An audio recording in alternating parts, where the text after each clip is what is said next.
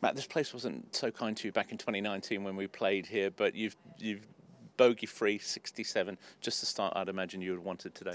Yeah, it's nice. Yeah, I got off to a nice sort of solid start and hit buckets of good sort of long iron shots, which is a pretty key round here, and distance control was good, and it was really neat and tidy. Really, it's the first time for a while that it's just been neat and tidy.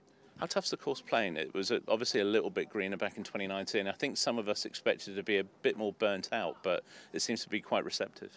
Yeah, it's set up really well. I think last time we played here was a little early in the year, maybe, because the golf course is immaculate. So any imperfection to the golf course is probably the time of the year rather than the setup. You know, and I didn't think the greens were all that great when we played here in the British Masters, but I think that was the time of the year because they're lovely now, and it's perfect weather to get the course well. It's exactly how a links course should be set up, really. Yeah.